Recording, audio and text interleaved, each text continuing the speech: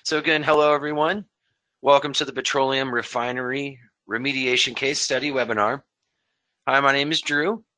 I'll be your presenter for the presentation today. And I'd always like to start out the webinars with a little background about myself. I have a BS in Land Use and GIS from the Metropolitan State University of Denver. And I'm currently the Surfer and Voxler product manager for about the past 10 years here at Golden Software.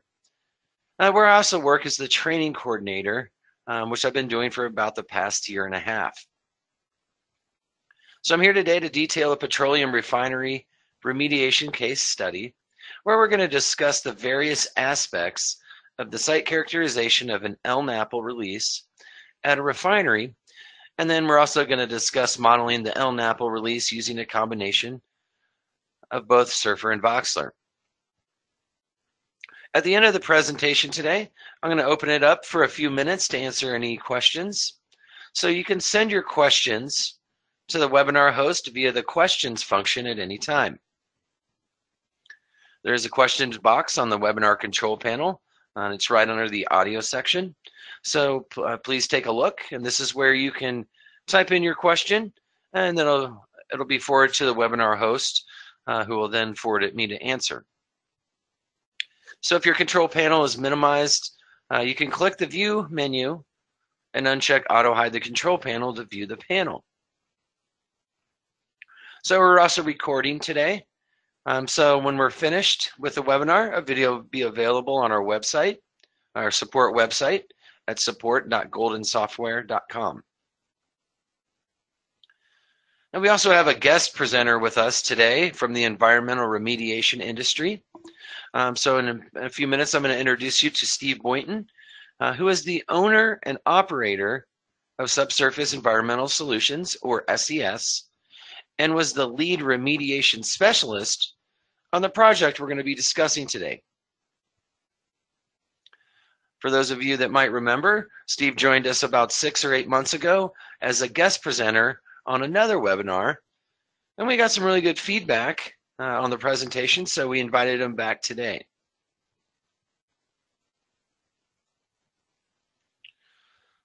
All right, so I'm going to first start off with giving you a little background information about Steve. Steve is a Massachusetts licensed site cleanup professional, or LSP, where he holds a BS in civil engineering from Tufts and also an MS in geotechnical engineering from UT in Austin. Steve has 35 years experience in the consulting in the subsurface engineering space, where he is the owner and operator of Subsurface Environmental Solutions, LLC, or SES, which he founded in 2006. SES focuses on assessment, management, remediation, and the closure of LNAPL sites, and also focuses on 2 and 3D modeling and data visualization. Now, Steve's been with us for a long time. He's been a Surfer user since 1986 and has been using Voxler since 2007.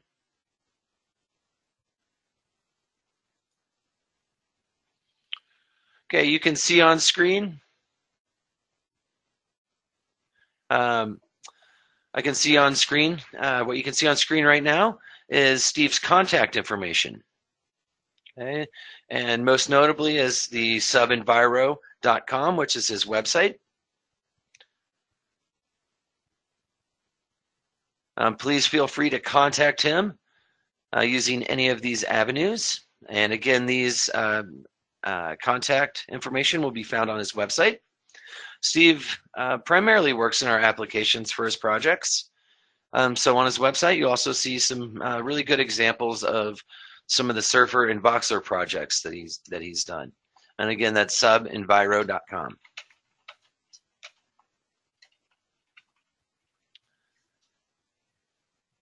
Okay, so specifically today, we're going to be walking everyone through portions of the case study. Starting with Steve giving us a little background information on LNAPL, what a release is, and then he'll give us a brief site description including the history of the release, the recovery of the LNAPL, and also providing a brief site assessment. And then finally, I'll be covering how the visual site model was assembled, again using both Surfer and Voxler. And through this process, Steve's going to be providing some additional commentary about various portions of the project and the supporting data.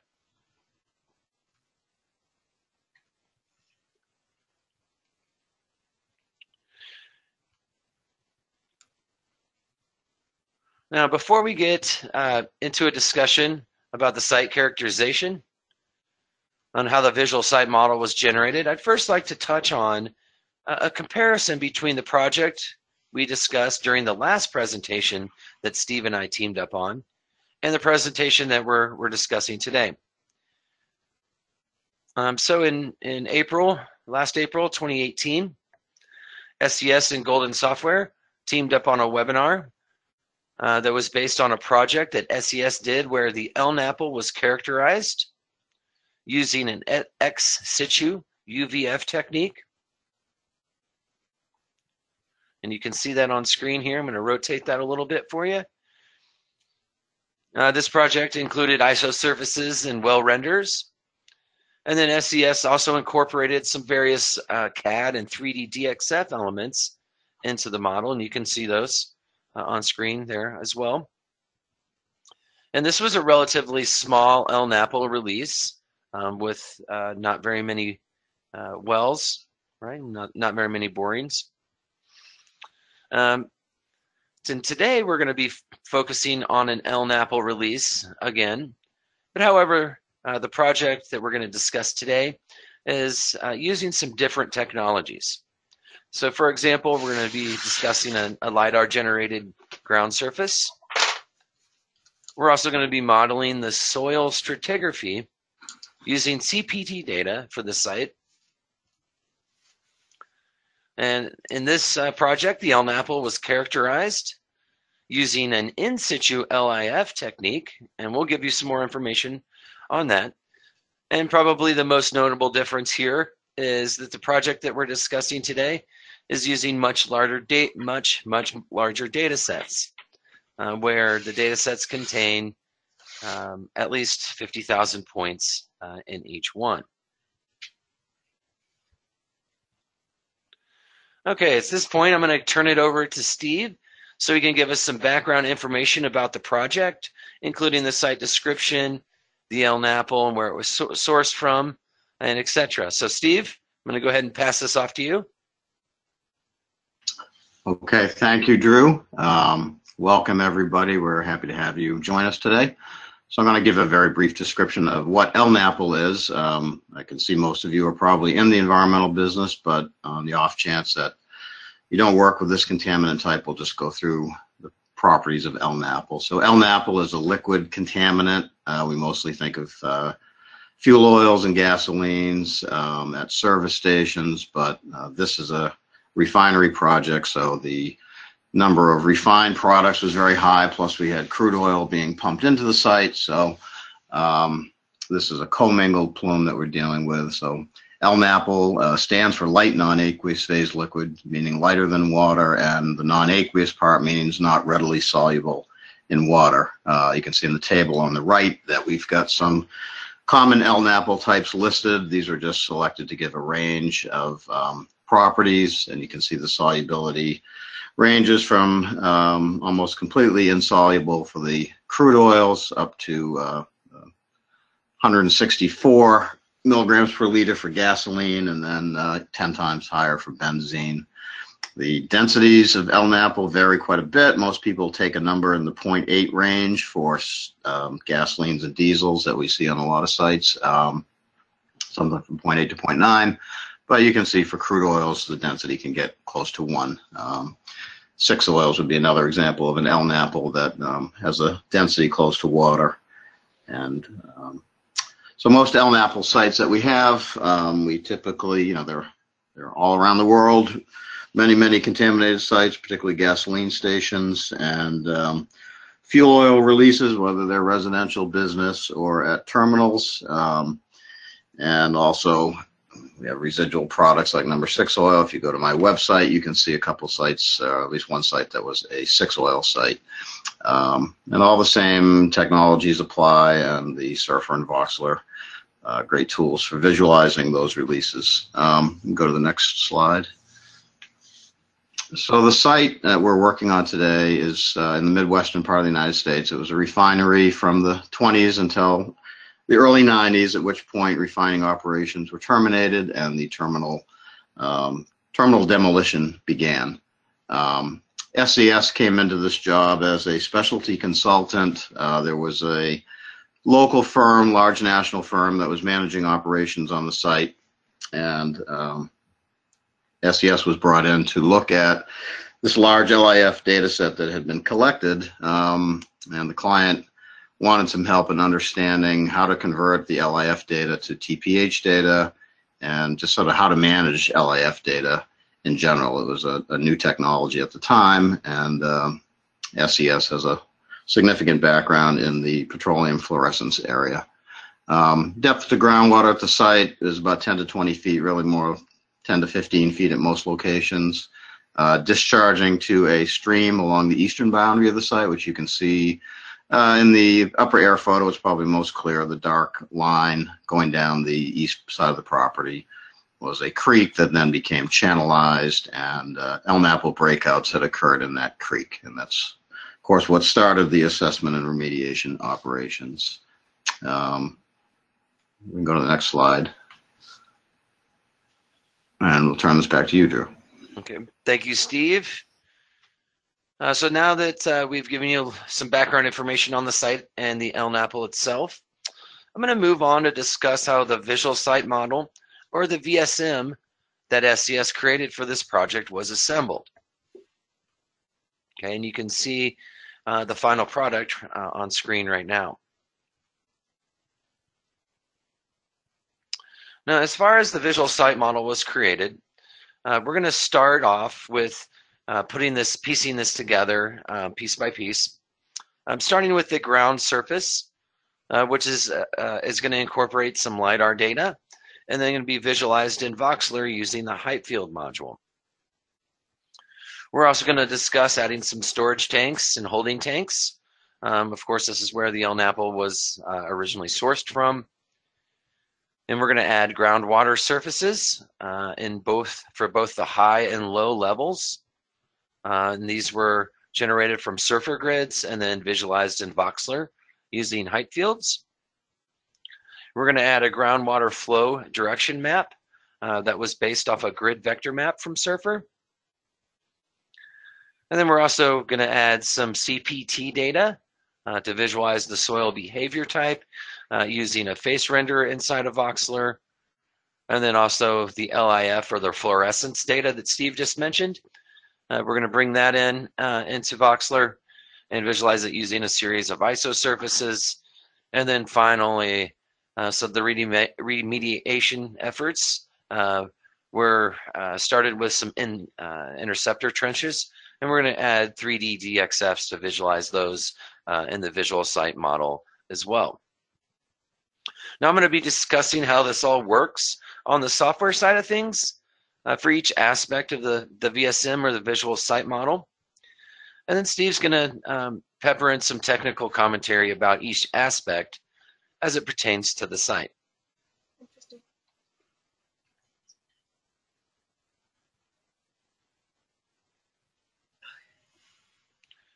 Okay, so we're going to first start off with discussing the ground surface.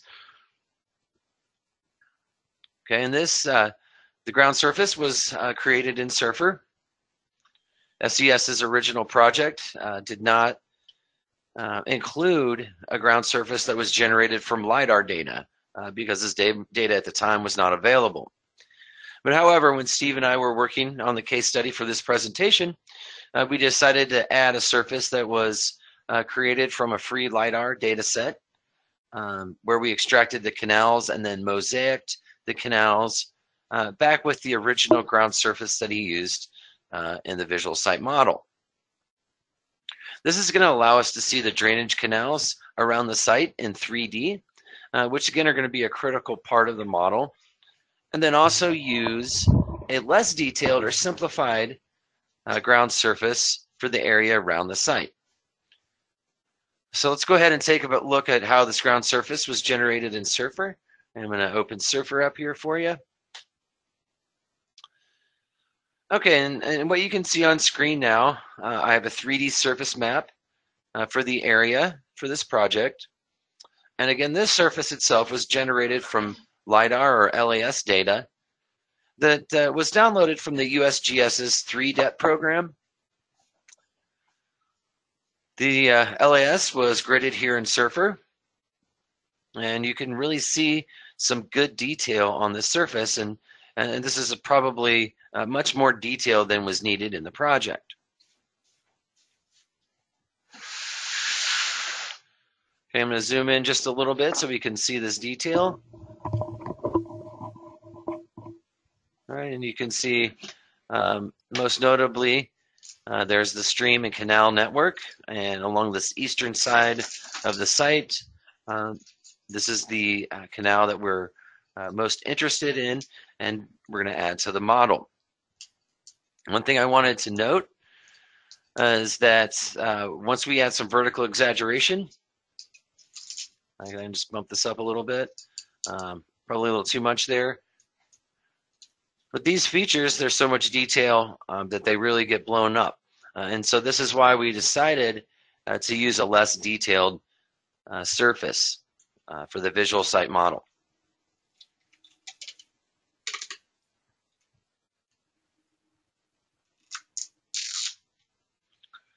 Okay, and so what I'd like to go through now is the series of events that took place to create the ground surface that we're going to use in the Voxler model.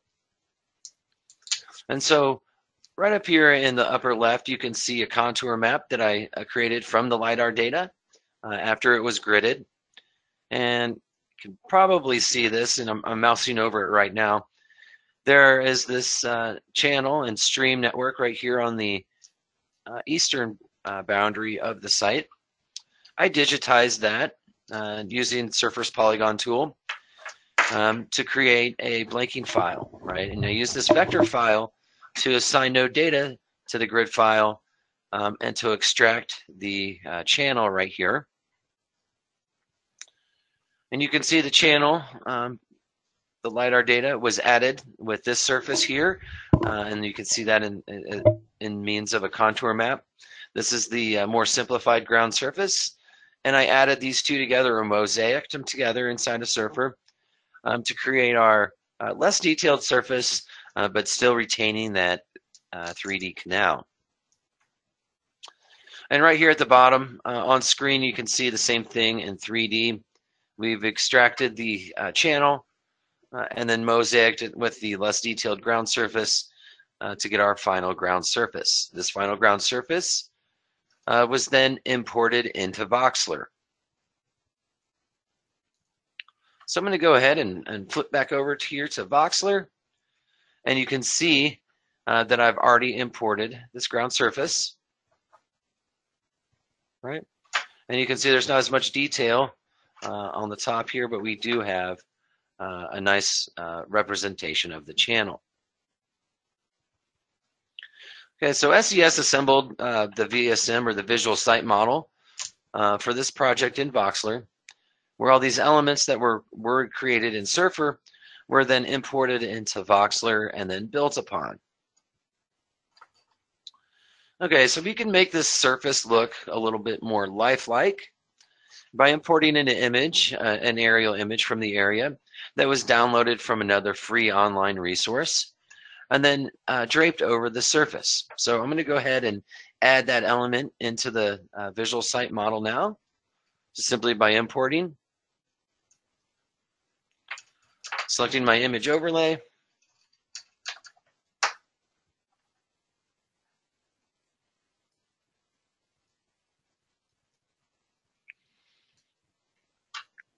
and I can simply drape this over the 3D surface by taking the connector and dragging it to the height field and choosing to use this as the image overlay.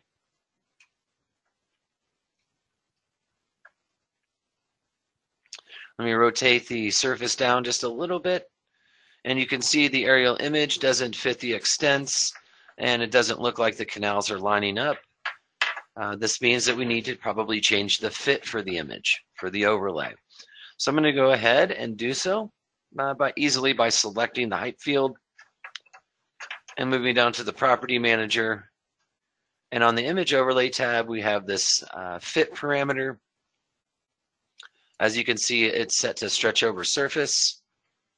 If we change this to clip to surface, we can texture map the georeference coordinates inside of the aerial image to that of the grid file or the height field.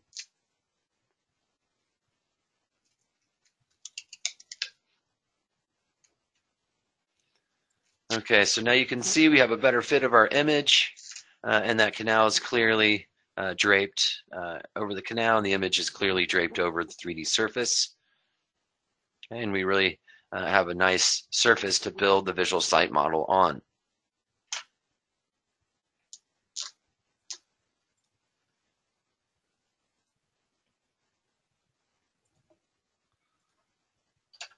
Okay, so the next step that SES did in assembling the visual site model was to add a few of the holding and storage tanks that were on the site before demolition and were the source of the LNAPL.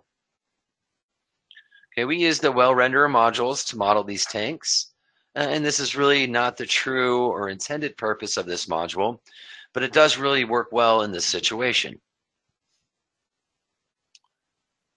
Okay, let me go back to Voxler. And up in the network manager, that you can see that I have already imported 3 different data sets that are going to be used for the tanks. And I did this in advance to save a little bit of time. So we can go ahead and click the visibility of the tanks on. Right, you can see that I have 3 different size tanks here and 3 different data sets. And again, these are being visualized using the well renderer module.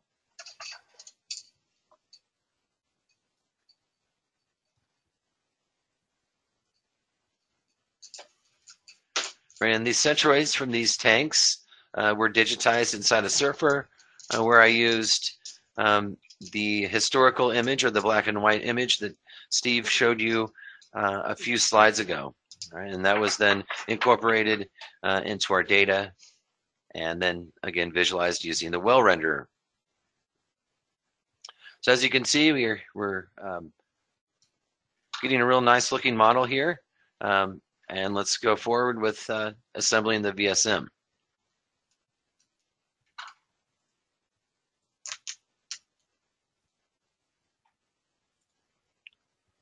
Okay, groundwater elevation. So the groundwater elevation surfaces are also a very important aspect of the project.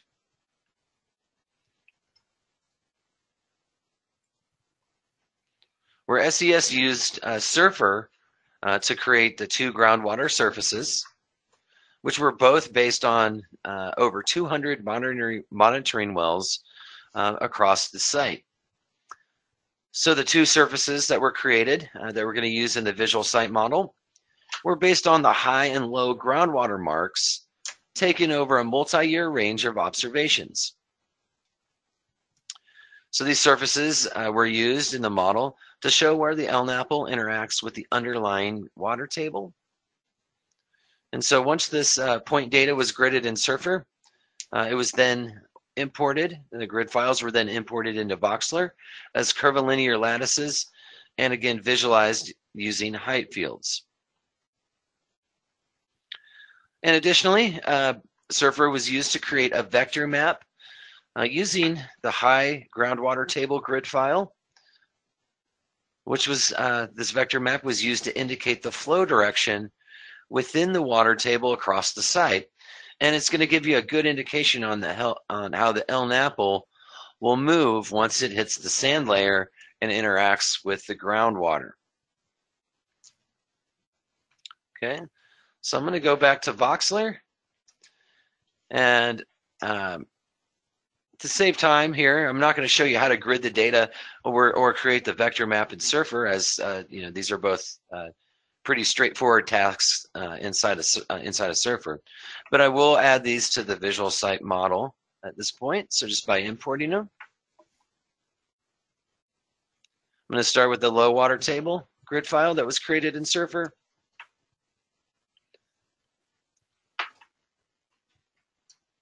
And again, we use the import as curvilinear lattice option. And then a height field was used to visualize the water table.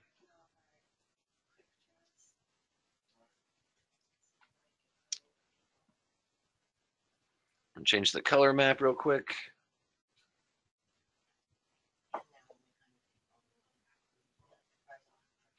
And again, I'm going to repeat these steps for the high water table. Of course, this is another grid file that was created in Surfer. And I'm going to use this import as curvilinear lattice option. And this is going to allow these surfaces to locate using the correct Z level. Okay.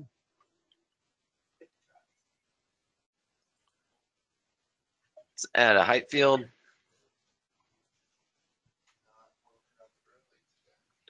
And change the color mapping again.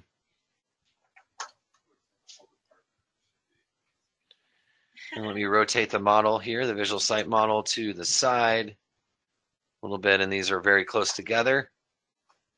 Very hard to see any differentiation between the two. So I'm going to go ahead and add some vertical exaggeration here. And bring the model back into focus.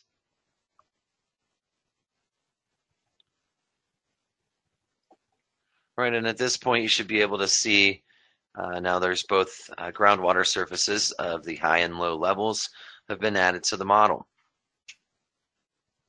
And additionally, I mentioned a vector map that was exported from Surfer. This was done in DXF format. And again, this is going to be used to show the flow direction inside the water table. And I'm going to use this inside the visual site model as a vector overlay for the high groundwater surface. So let's go ahead and add this in.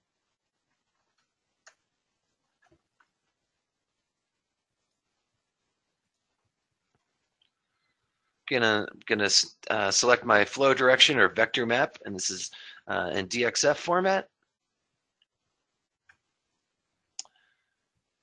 All right. And you can see, and this is how all vector files get added to the map. They use a Z level of 0, and we can overlay these vector files on an elevation source, such as the high water grid table, which I'm going to do right now, simply by dragging the connector over to the height field and choosing to use this as a vector overlay. Once I do so, you can see that these vector arrows have now been overlaid on the high groundwater surface. We can add some opacity to that surface so we can see them through the top level. So I'm changing the transparency type here.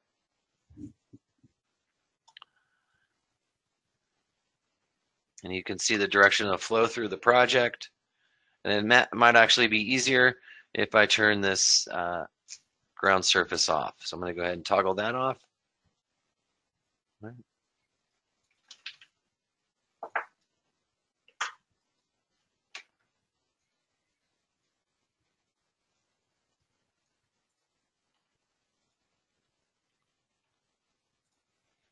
Okay, so next in constructing the visual site model for this project would be modeling the CPT data.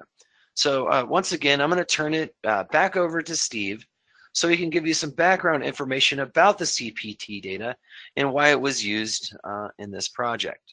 So Steve? Okay. All right, let's go to the next slide. So I'm going to give you a little detail on what cone penetrometer testing or CPT data, CPT testing is all about. On this slide, there's a schematic of a CPT device. And in the tip of the device, there is a load cell. So that measures the point resistance as the cone is pushed at a constant rate into the soil. Tip resistance is typically low in clays and high in sands and gravels. Along the side of the cone are strain gauges, and they measure friction along the side of the cone. Generally in a clay, you'll have relatively higher friction than you will point resistance versus sand, where you'll have a lot of tip resistance and not as much friction. So we call the tip resistance Q sub T and side friction F sub R, and you'll see that in a slide in a minute. The cone can also measure pore pressure. We're not intending today to get deeply into how you interpret CPT results, but we will scratch the surface a little bit in a minute. As the cone is pushed into the ground, data is recorded about every 3/4 of an inch or every couple centimeters. So at this site, most of the borings were around 25 feet deep, so you're getting, let's say, around 400 points per boring, and we've got close to 200 borings. So you can see you get something like 80,000 data points that you have to manage when you're done. So let's go to the next slide, and we'll talk about how we So this is a typical log of a CPT plot. You can see on the along the top, you'll see friction, tip resistance, and pore pressure. Those are the 3 parameters I mentioned on the previous slide. So I'll direct your attention to the middle graph, which is the tip resistance versus depth. And you can see that the tip resistance is relatively low, picks up a little bit between 5 and 10, then drops off again down to about 15. And then at 15 feet, the tip resistance increases substantially. And that would be the zone where we have encountered sands, dense sands, and gravelly sands at the site. On this particular log, you also see the tip resistance decrease again from 20 to 25 feet. And that was a specific portion of the site that happened to have a buried clay channel underneath the sand, and that was kind of anomalous for most of the site. So let's go to the next slide, and we'll talk here about how the tip resistance and side friction are combined to calculate what we call the soil behavior type index. So on the left side, you'll see the layout of the borings on the site. These are the grid borings, which were done on approximately a 200-foot spacing or 200-foot grid in the X and Y direction.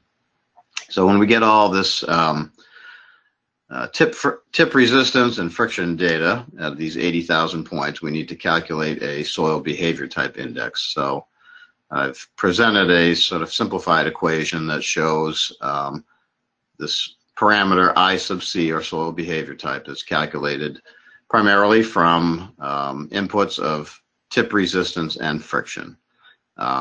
So once you run all these numbers through the in a spreadsheet format through this equation, you get a calculated value of I sub C for every data log.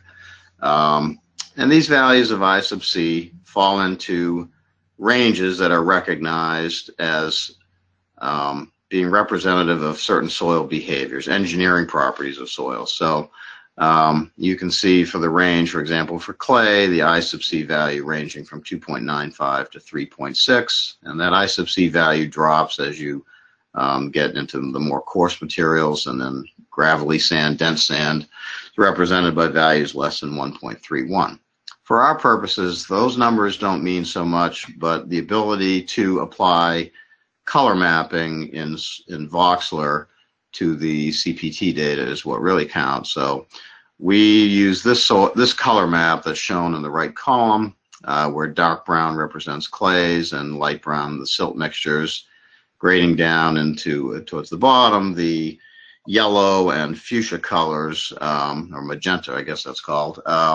So those two colors really represent the most permeable soils on the site, and those were saturated soils below the water table, and that's where the vast majority of LNAPL is found at the site, and where it migrates towards the stream on the east side of the property. In the clays up above, the NAPL actually did have to get down through the clays and silts, and that generally was through vertical flow in the vadose zone, and then when it hit the saturated zone, it would migrate laterally and commingle. There were many, many source areas on the site, Today we're really just going to address the areas in the sands and gravels that the LNAPL mixed and migrated in. So I think the next slide is back to you, Drew. Yes, it is. Thank you, Steve. Okay, so I'm now going to import the CPT data into Voxlers as points. And again, this is a very dense data set, as Steve mentioned. So it's going to take just a few seconds to import here.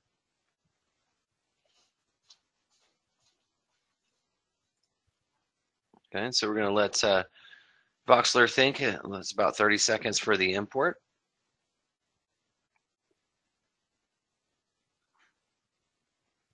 And again, this CPT data is going to allow us to model a soil behavior type across the site.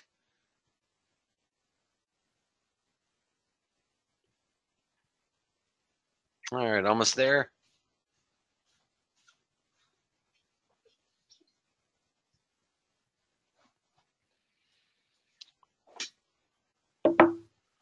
Okay, so now that the data's been imported, it's a critical step here to set the column assignments for the data correctly in the property manager. Okay, so I'm going to scroll down here and look. And again, first, I'm going to change my output type to points.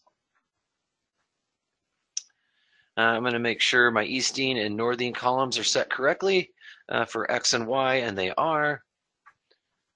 And I'm also going to change my Z coordinates. And then probably most notably here is the component. And we are going to use that soil behavior type index.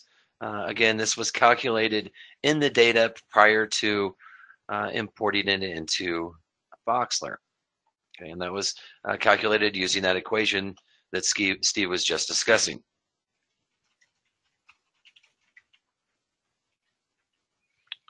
Okay, so now that we have everything set correctly, I'm going to go ahead and add a scatter plot here so we could visualize this data.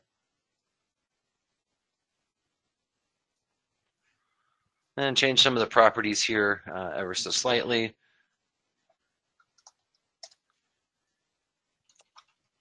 And I know Steve just mentioned the color mapping. And so I'm going to load in a color map file for the soil behavior type that matches that graph that he just showed you. Okay. I also think it'd probably be beneficial here to turn off the groundwater levels at this point.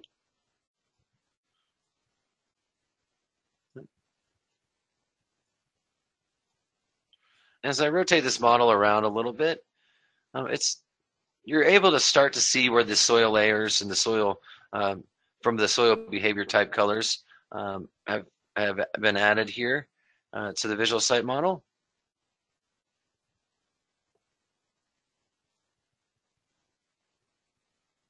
But we can visualize this a little more clearly by adding a face renderer module to the visual site model here.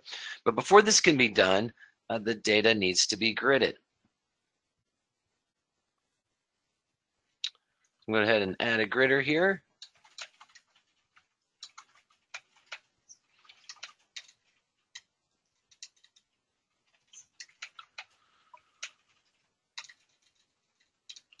So in the gridder, SES chose to set the anisotropy to anisotropic.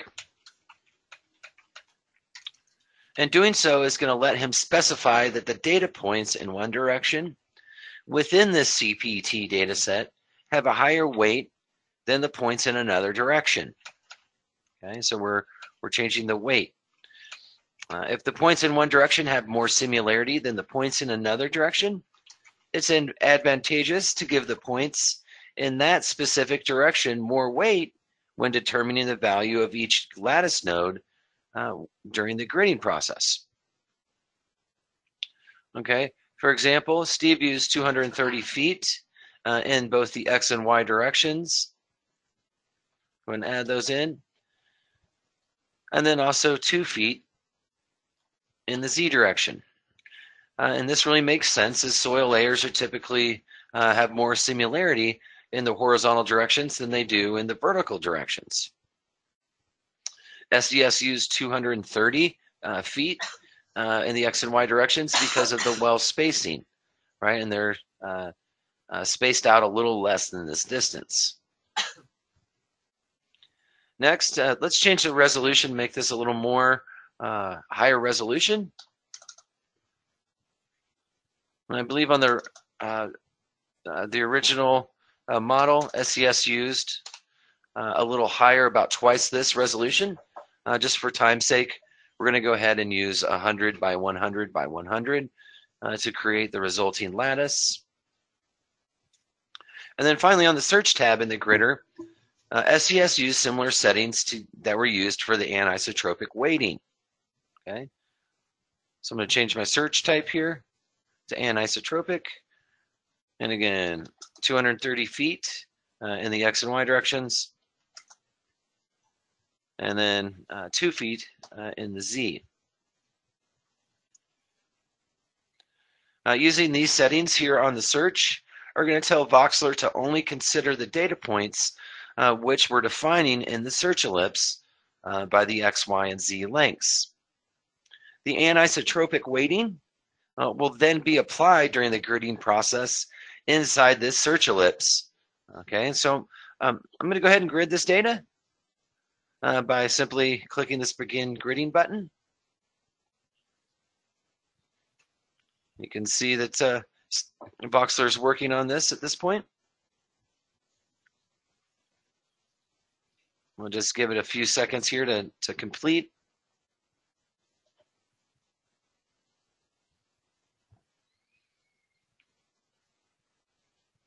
All right, looks like it's almost done. And we see the little indicator light turn to green here on the gritter. That means it's ready to go. And so now that this data has been gridded using the parameters we just specified, a face render module can be added to show the soil behavior type. So I'm going to go ahead and add that in.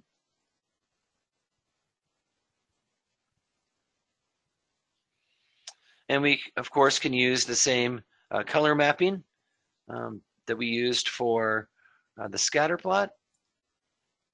And this will, again, match that soil behavior type that Steve was discussing earlier. And if I rotate this down just a little bit, you can see these rings. I'm going to trim these off here, but these are good indications of the that search radius. So I'm going to go ahead and change the geometry ever so slightly here.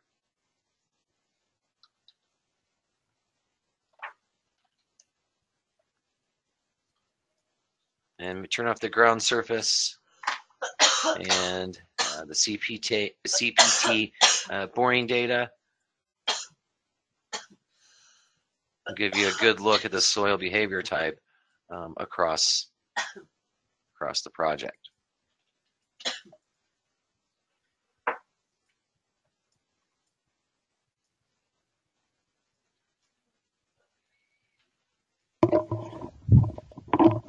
And so at this point, you can clearly see the soil composition within the VSM. And the LNAPL was going to be modeled, it was modeled and delineated using LIF data. So I'm going to go ahead and turn this back over to Steve so he can give us some background information about the LIF data. Okay, thank you, Drew. So I'm going to just talk a little bit about what LIF is first. So LIF stands for laser-induced fluorescence. The key word there is really the fluorescence, which is the phenomena that petroleum compounds exhibit, which is when an incoming ultraviolet wavelength of light is introduced to the LNAPL, a different wavelength light is emitted from the LNAPL, and that can be measured. So LIF is an in-situ technique that's done by direct push of a probe. On the picture on the right, this is not this site, but another one of my LIF sites where we were using a geoprobe to perform the direct push operations. And you can see the geoprobe drill rig on the left, and on the right you can see a rack holding drill rods with a cable that is threaded through the rods. That's a very expensive fiber optic cable with 2 strands of optical cable running down to the tip of the probe.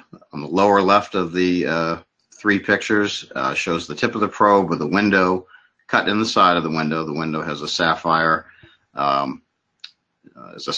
window, and just at the window level, the fiber optic strand comes down, and there is a mirror mounted at 45 degrees. So the light comes down one strand of the fiber optic cable, reflects off the mirror into the soil as it's pushed into the ground, and the petroleum aromatic compounds, aliphatic compounds don't fluoresce, but the aromatics do, and they give off a different wavelength of light, and that can be recorded as that signal travels up the other strand of the fiber optics.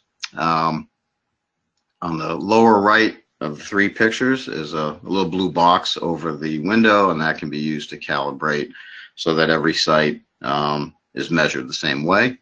That box has a little calibrant fluid in it.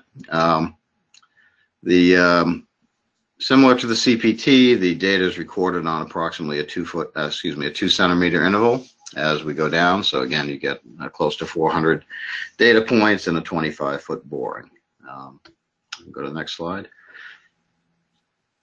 So on this particular site, we had a 2-phase program. The first was a grid program where borings were put in on about a 200-foot center. There were 188 of these borings.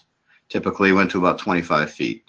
There was also what was called a biased boring program, and those are coming up on screen now, the red dots. Those are done in an attempt to better characterize the source areas on the site. Those only went to 10 feet, but there were an awful lot of borings. So again, the data was recorded on a 2 or 3 centimeter spacing. In the deep borings, we had over 34,000 data points, and in the shallow, because there were so many borings, we actually had approximately 60,000. So there had to be some massaging, and we separated all these recordings into deep versus shallow. At the time, Microsoft Excel was limited to 65,000 rows, so we were bumping up against the data limits of a spreadsheet, but now you have, I think, 1 million rows that you can use in Excel. So that's what the layout of the boring program looked like. If we can go to the next slide, we'll look at what an LIF log looks like.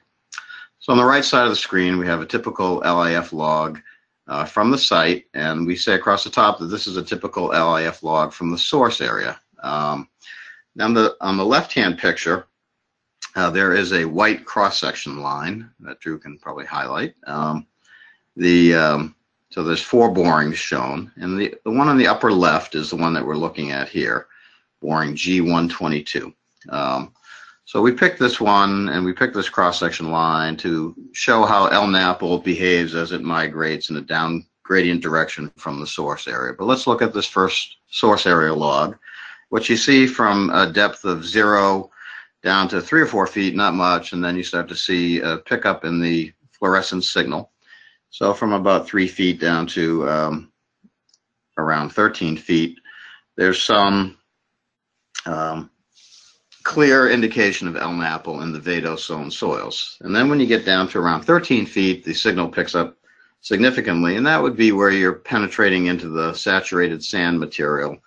And you may actually be getting NAPL that was released in that area, or even up gradient of the particular boring location. And you can see that the thickness from about 13 down to 25 feet, so a 12-foot thick zone, is where the NAPL was present. A lot of people think LNAPL floats on the groundwater table, but clearly doesn't. The water table in this particular site was probably around 13 feet or so, and the NAPL had penetrated more than 10 feet below that. So let's go to the next slide, and we'll look at how LNAPL behavior changes as it migrates. Oh yes, on the bottom of the screen, we've highlighted the x-axis. For this first boring, the x-axis is different than for the other 3 because the peak values were so much higher. We can go to that next slide again. So we're showing these 4 borings from the source area to the discharge location at the stream, going from left to right. So at G122, We have a source area boring that we just discussed, and the x-axis goes out to 500 in this case.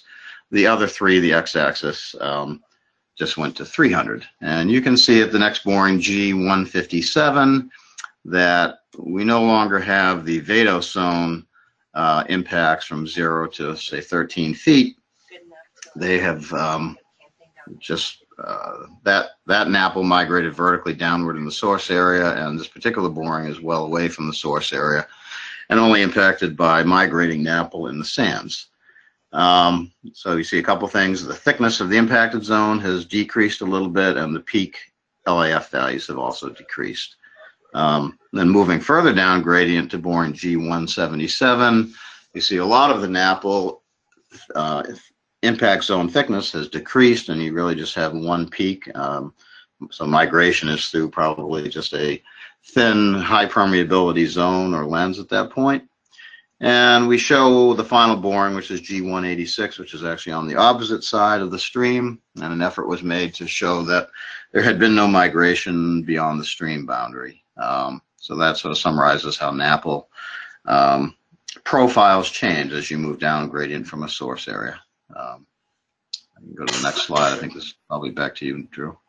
Yes, it is. Thank you very much, Steve.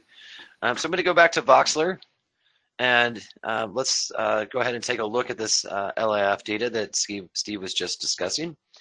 So I'm going to turn off the face render here, and to save a little time on loading the data, I've already brought this into the project, and you can see it here, right? And we have a nice rainbow color map that you can see the different concentrations, but probably easier to see would be to look at this data in a gridded format. And so I've already gridded the data, and SES used some very similar gridding parameters, and let's take a look at those really quick, as they did with that we used for the CPT data. Okay, so very similar length here in our weighting, 240 feet in both the X and Y directions, and then a Z length of a little bit less, and about the same resolution lattice was being created, and then also very similar search parameters were being used, again 300 feet in both the X and Y lengths, and about a half foot in the Z length. Now, to delineate these different concentrations of the LNAPL, SES used a series of isosurface modules that were set at target ISO values, okay, which was the highest concentration level here at 300, okay, and you can see that's the highest concentration levels. And as I go to lower concentration levels, you can see them clicking these isosurfaces on.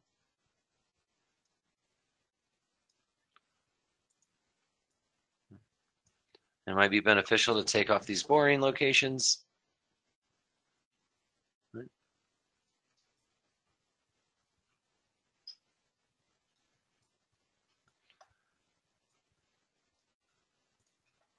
And then also visualize this using the ground surface.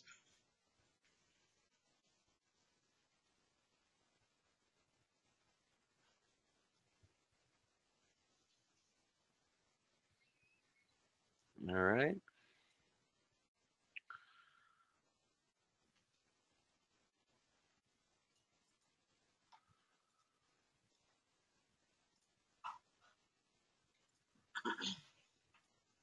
Think for our next set of quick turn. Okay, so for the final portion of the visual site model that needs to be added before it's complete were the LNAPL interceptor trenches. And you can see these on screen right here. These trenches were added to the project on the site in recovery efforts to recover remediation efforts to recover the LNAPL from a few critical locations.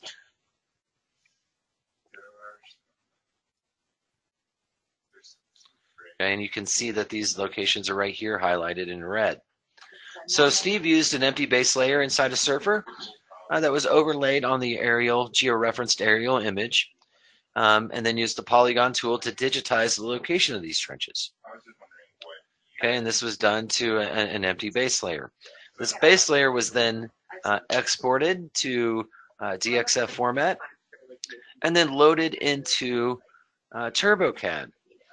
And so where Steve took these extruded 2D polylines, or excuse me, took the 2D polylines and then extruded them into 3D, right? And so we have some 3D polylines at this point in TurboCAD, and then exported to 3D DXF to use as representation of the trenches.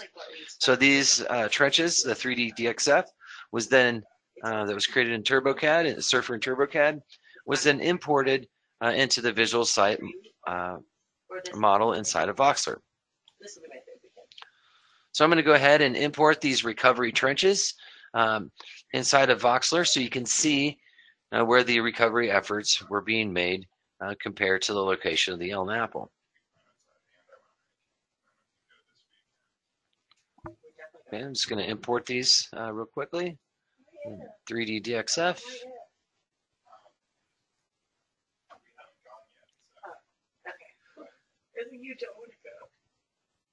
And you can see these different locations from the last slide are also in the visual site model.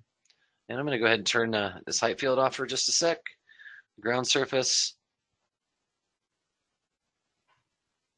All right. And you can see there's a couple critical locations where a few on the eastern side of the project along the stream and canal, and then some more interior to the project trenches were added. Okay, again, these were recovery trenches. All right, so that is the final portion of the model. I'm going to turn everything back on here so we can take a look how everything lays together in the visual site model, including the CPT data. Let me rotate this around just a little bit.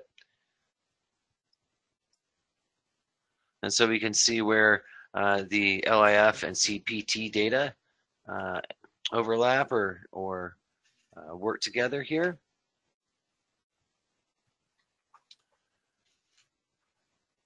All right, I'm just going to put a single slice from the face render and slide it back through the model. And then you can see the soil behavior type where the majority of the LNAPL lived in this range was in the sands, right? And this is what Steve indicated earlier.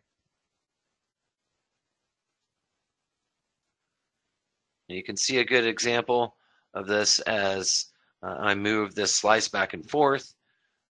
Just for the most part, in most areas within the model, that clay layer is, or the LNAPL rather, would be sitting right below that those clay layers.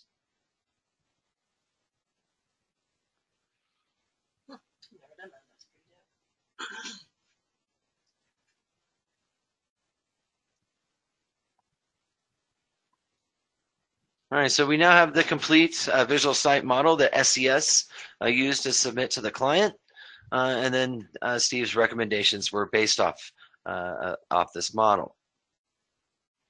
Now at this point, I'm going to go ahead and, like I said at the beginning of the webinar, I'm going to go ahead and open it up for any questions from the audience, and we'll get any of the questions answered here that have came up.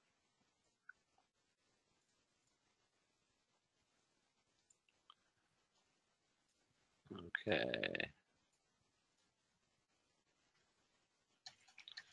Okay, it looks like I have time for just I know we're up against our 8 o'clock my time here, but I just have a few questions that I wanted to discuss. And the first question was, how was the vector map exported, the flow map exported from Surfer? Really good question.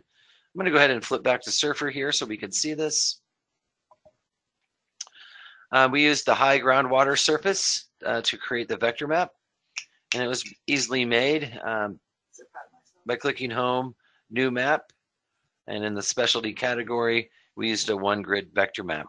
Once that one-grid vector map was created, again from that high groundwater table grid file, we simply exported it to 3D DXF, or excuse me, 2D DXF, and then imported it into the project. So great question there. And it looks like I have time for one more question. And the question is, can the face render showing the CPT data be smooth? And it's a really good question. I'm going to rotate this around just a little bit so we can see exactly what you're asking here.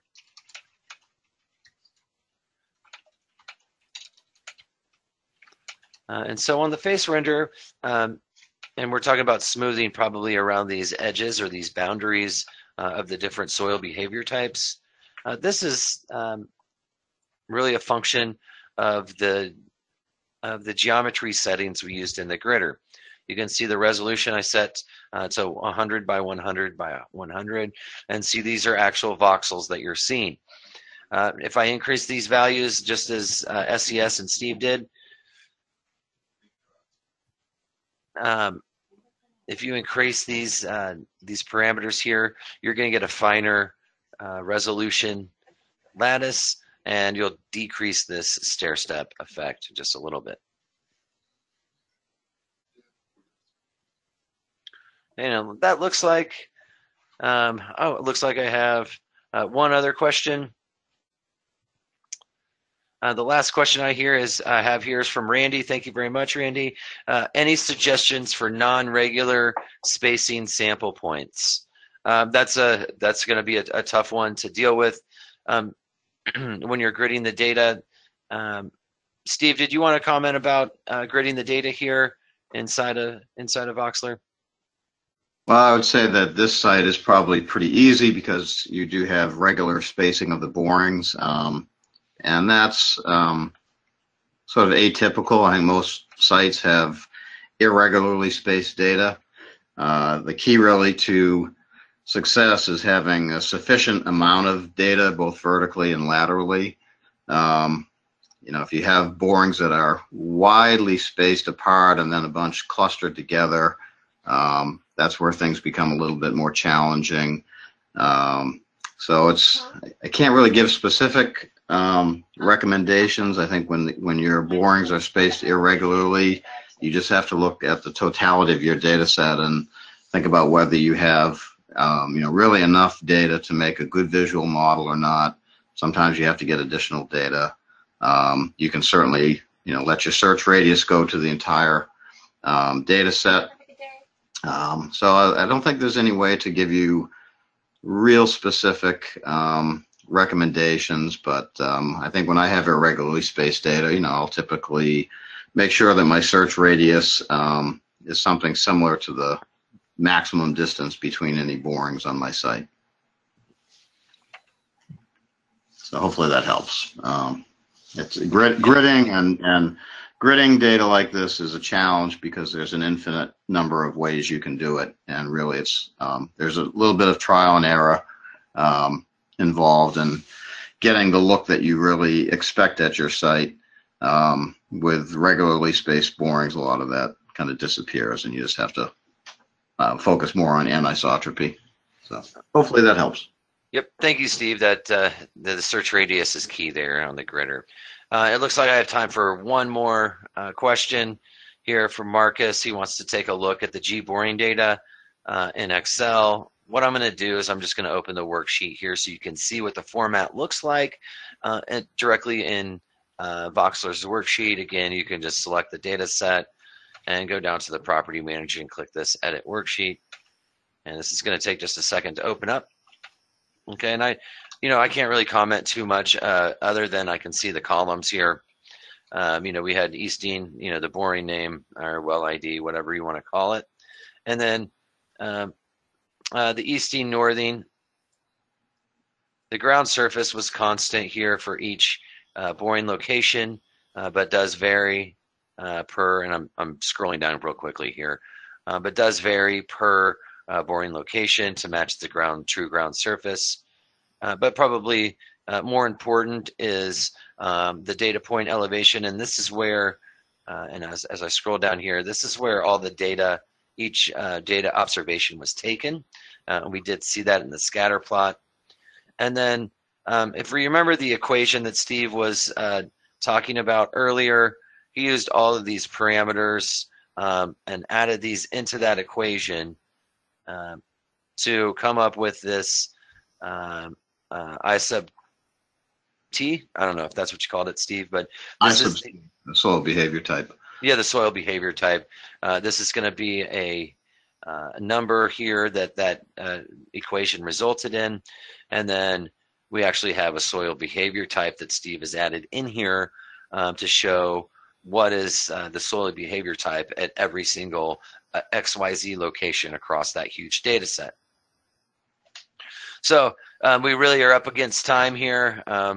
Hopefully, Marcus, that's what you needed to see. It's a pretty simple data set, but it's huge, right? And so, again, 75,000 points, roughly. Again, there's going to be a complete video recording of what we covered today, and we'll have that posted later today. And that's gonna do it for us today. I first wanted to thank Steve and Subsurface Environmental Solutions (SES) for allowing us to use their data, and Steve for being a guest presenter today. Steve, thank you very much. That made a very great and exciting webinar. And I'd also like everybody to have a nice afternoon, and thank you very much for joining us today.